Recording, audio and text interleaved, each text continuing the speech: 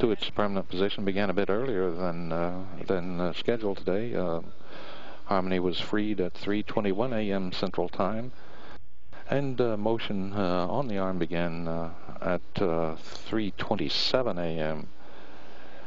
Here we can see some shots, short synopsis of this relocation activity, taking Harmony from its temporary position on the port side of the Unity node, where it's been since October 26th after its delivery by Discovery on STS-120, and berthing it on the outboard end of the Destiny laboratory, the very forward end of the International Space Station. Peggy Whitson operated the common berthing mechanisms, both to free the Harmony module and subsequently to attach it. And Flight Engineer Dan Tawney was the Canada Arm 2 operator,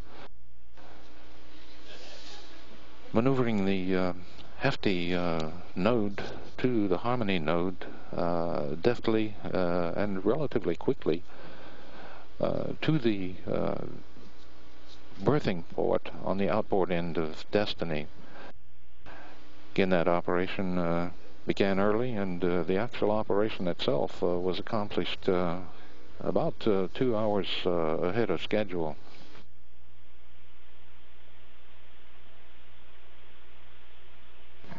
Here in this recorded footage, Harmony's at the pre-mate position.